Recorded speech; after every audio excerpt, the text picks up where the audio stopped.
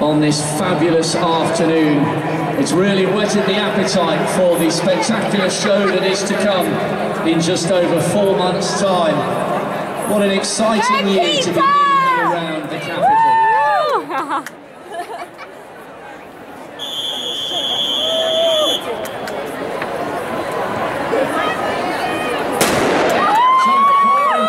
The Rhinos, and look at that on the outside. Grant Thompson from the Manchester Children's Hospital. This is outrageous. Watch the car. Is he inside 12 seconds now? But he's well inside 13. 12.74 seconds. He was out like an absolute rocket. Brilliant performance by the Rhino and by Brian and his daughters.